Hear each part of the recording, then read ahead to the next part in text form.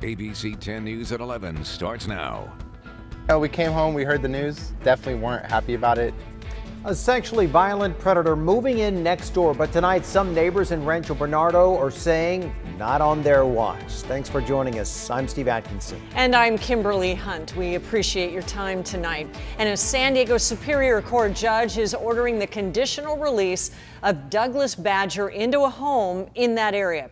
ABC 10 News reporter Ryan Hill spoke with neighbors about their reaction to the startling news. The California Department of State Hospitals is recommending that Badger be placed at this home. Some neighbors worry about what this will mean for their tight-knit community with lots of families and kids. It's a very knit, come together community. Everyone knows each other very well. We have holiday parties, all kinds. We have everybody's emails list, contact, all of that. Forndasso Drive in Rancho Bernardo. Neighbors will say it's a great community, but on Wednesday they got some unexpected news about a possible new neighbor. Sexually violent predator Douglas Badger. You want to give a person the benefit of the doubt, but with the different diagnoses that he's had and time and things, it definitely makes you nervous. The San Diego County Sheriff's Department announcing that the County Superior Court is ordering the conditional release of Badger. And the Department of State Hospitals is recommending this home on Forndasso for him to be moved to. This just can't happen.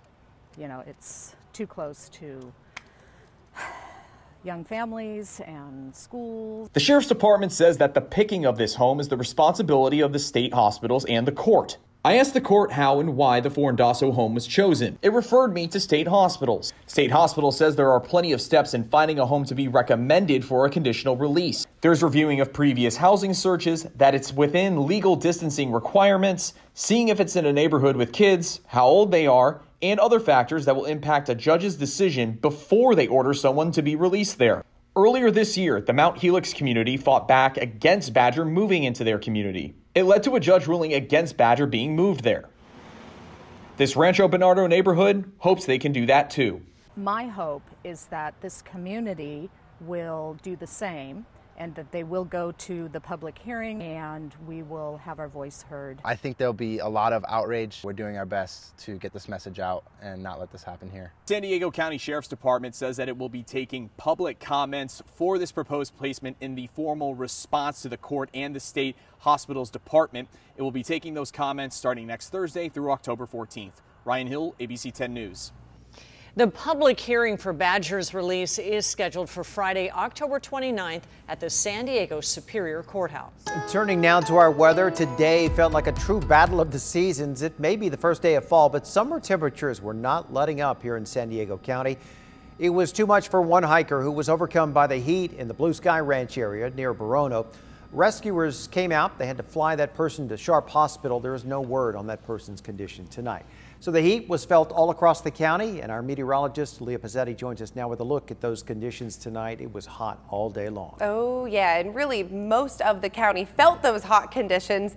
You certainly did. We actually broke some records. Hello, we tied for Campo, 101 degrees. That's what we hit today, tied the record for this date that was previously set. If you remember, we also either broke or tied records yesterday as well in Alpine and Ramona, 98 degrees and 101 there. Vista also yesterday. So record-breaking heat the past couple of days. We had a heat advisory that just expired at 8 p.m. That is over now and temperatures will be cooling down. But even our overnight lows, these are our current temperatures right now. They're fairly warm. We have a lot of 70s on the map still. Fallbrook, Escondido, Poway, Kearny Mesa, El Cajon, National City, Chula Vista, all in the 70s still. Likely not too much more cooling that we're going to do into tonight. So a warm night tonight, but cooler temperatures on the horizon. That's right, a cool down is coming. I'm tracking that coming up.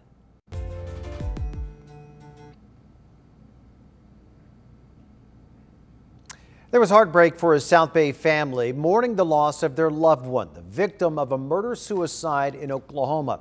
Our ABC 10 News reporter Laura Acevedo spoke to family members, and they tell us the young woman had strong ties to her community. Her family tells me she graduated from Eastlake High here in 2017. She was active in the color guard and even helped coach after she left the school. She loved family parties, pretty much any party. She always brought the life to the party. She was the life of the party with a bright smile and a deep love for her family. 22-year-old Trisha Fernandez. All the kids always used to jump up and down like, yeah, she's here. You know, like, we can have Auntie Trisha here. On Monday, her life was cut short. It had been 2 days since anyone had heard from her, so her manager in Oklahoma reached out to her brother in Eastlake. She was missing for a couple days. She had missed work, and it wasn't like her. Fernandez grew up in Eastlake, had dreams of joining the Air Force, and moved to Oklahoma City almost 2 years ago, where her family says her boyfriend was stationed, active duty in the military. Del City police responded to a welfare check Monday and found Fernandez and her boyfriend, 23-year-old Aaron Butler, dead. Police say it appears Butler shot her and then turned the gun on himself. They weren't always on the best of terms, but it was never something that I thought they couldn't, get over or work out. The family is now raising money to help bring Fernandez home for the funeral services, choosing to remember her as the loving sister, daughter, and cousin they could always count on, hoping her story helps others remember to always check in on loved ones or to ask for help. If there's something wrong, say something. It could be small, or if there's someone you haven't reached out to in a long time and you want to check to see how they're doing, do so, because she did that for people. The family does have a GoFundMe page to help bring Trisha home. You can find that on our website, 10news.com. In Eastlake, Laura Acevedo, ABC 10 News. The trial is now underway for the man accused of a deadly shooting inside a South Bay restaurant. The judge asked us not to show the face of Albert Blake. He is accused of shooting 3 employees at the church's Chicken in Otay Mesa West in 2019. 1 died. The prosecution says Blake was angry because the workers wouldn't let him use a counterfeit $100 bill. And detectives say Blake's car had gunpowder residue on the steering wheel and had more counterfeit money inside. They say the same car was spotted at the restaurant. I'm not a car guy, but I know what a Dodge Charger looks like and different types of other cars. And to me, doing the comparison, it appeared to be a Dodge Charger. The defense is trying to create reasonable doubt. They say it's not proven that Blake's car was the same as the video. They also allege witnesses gave different descriptions of the gunman. San Diego Mayor Todd Gloria plans to announce a ban on ghost guns tomorrow morning. The city council voted last week to make buying, selling, or having the untraceable guns illegal in San Diego. Mayor Gloria's signature will make it official immediately. A violation of this law will be a misdemeanor. It does not apply to guns that are antique, made before 1968, or no longer work. Every little bit counts. And that's what's important here, is that we are trying to move off of our dependence on oil in all ways. And new tonight, Encinitas goes electric. Just over an hour ago, city council members voted to ban natural gas hookups in new developments and some renovations. Appliances such as stoves and water heaters will require electric hookups during construction. It's an effort to reduce greenhouse gas emissions to fight climate change. The rule applies to homes and businesses, with some restaurants eligible for an exception. It's the transportation sector, it's the electricity sector, it's consumer choice. All of those things we need to transition away from our dependence on fossil fuels. Encinitas is the first city in San Diego County to ban new gas hookups. There is a record backup of cargo ships stuck waiting to unload at Southern California's ports. You are looking at more than 100 ships. They're all stuck waiting outside the Port of Long Beach. Imports are rising quickly as the economy rebounds, but there are more goods arriving than there is capacity to unload them. And because of those shipping problems, you can expect prices to go up on lots of popular products. That includes toys and Christmas trees, both the real trees and the artificial ones. Holiday shopping experts strongly recommend you do your shopping early. There isn't a lot of inventory, so the longer you wait, the more of a premium you're going to pay on not just shipping, but also the price of those items. Some big box stores, they're trying new solutions. Target, Walmart, Home Depot, they're now starting to charter their own cargo ships that can unload at smaller ports that aren't backlogged. And tonight, Texas has in place what the governor calls a steel barrier of vehicles, sending a message to Haitian migrants.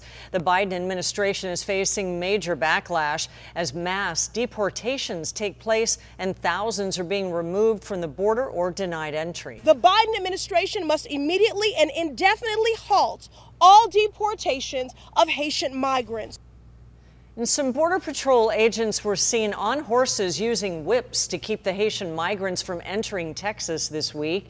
They have now been placed on administrative duties, and they will have no contact with migrants while an investigation takes place. And as for more Afghan refugees fleeing to America from Taliban rule, major companies are looking to hire extra translators. More than 40 languages are spoken in Afghanistan, and even the writing system is different there. Amazon, UPS, and Facebook, they're just some of the companies struggling to find enough translators. Some of those translators already here are working 12 to 15-hour days to help refugees operate in the U.S. More than 5,000 are expected to settle here in California. One refugee who's found success here in the United States shared her Positively San Diego story with others today. Ari Honorvar, her journey began when her mother handed a poem to an ambassador as her family tried to flee Iran in the 1980s. That poem moved the ambassador so much that gave the family visas to India. Now Ari is using her family's legacy through her writing to inspire other refugees and immigrants. It's a story about the yearning, that omnipresent yearning for freedom from suffering. A Girl Called Rumi is the name of the book. Ari held a book signing for the book's release here in San Diego today.